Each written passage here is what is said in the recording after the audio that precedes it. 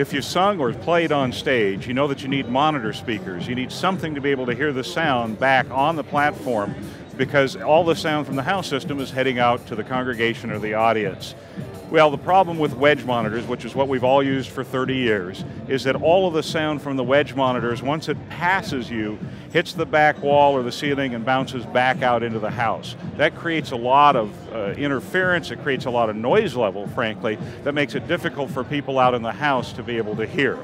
So what happened is people started to create in-ear monitors or headphone monitor mixes. Now, headphone monitor mixes are great for the back line, for the bass player, for the drummer, for the keyboardist. But how do you get a mix that they can hear, because now they're isolated from everything else? Well, the Aviom system is just the system for that. It's called a personal monitor mixer, and it allows each of the musicians to create their own mix. So let me step you through how the Aviom A16 personal monitor system works. First of all, at the front of house, there is a rack, and at that rack there is a piece of equipment that takes the outputs from the mixer, what are called usually sends, and runs it into a small box that converts it to a digital signal. That comes out on Cat5 to these little personal monitors. And what's on that is all the audio from those different channels that are being sent. It may be the drums, it may be the keyboard, it may be the bass, lead vocal, piano, and the backup singers, and a couple of room microphones, because when you've got a headphone on, you can't hear what the congregation of the audience is singing or saying. So we put up a couple of microphones for room microphones. So let's take a look at that right here, and you'll see there are the 16 channels, or 16 buttons right here, and they're labeled in this particular case. Kick is on channel 1, snare is on 2, a couple of cymbals here, the couple of room mics, the bass, the guitar, a second guitar, the solo guitar, and then you've got an acoustic guitar and a slide, an organ, and a Wurlitzer, and then some effects. So all of those channels are available to the person at this location. All they simply do is, if they want kick, and of course we all want kick to be able to keep up with the tempo of the music, we press that button. See how the LED lights? Once that LED is lit and we've pressed that button, we simply come over here and adjust the volume control to whatever level we want the kick at. And because it's stereo, we can pan that left or right. So I can go ahead and put the kick all the way over to one side if I want. Then I select the snare, which is on channel 2.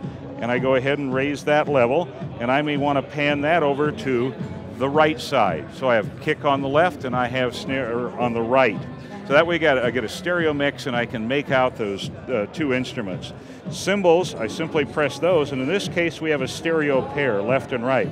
So because those are paired up, one volume control will control the volume of both of the channels. I raise or lower that and say, you know what, I don't need as much overhead cymbal. I really don't. I've got the snare and I've got the kick, I've got my tempo, I don't need that.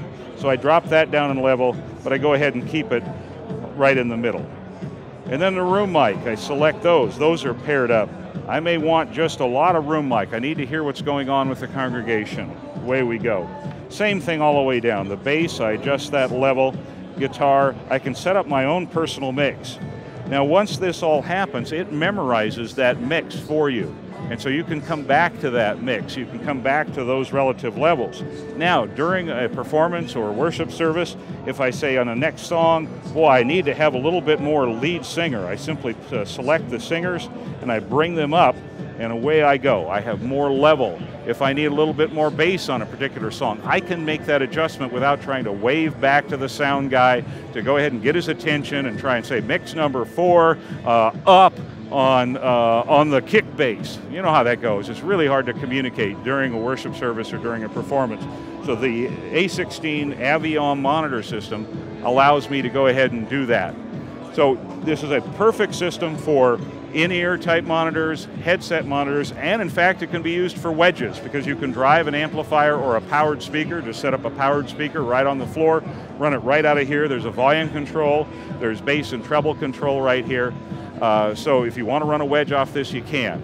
You can run a number of these systems for as many people as you have on the band. And in fact, I've installed systems where we have what we call 2 universes. We have a backline system, so we have 16 channels for all the people that are doing backline rhythm. And then we have a frontline system for the backup singers, the lead vocalist, the guitar.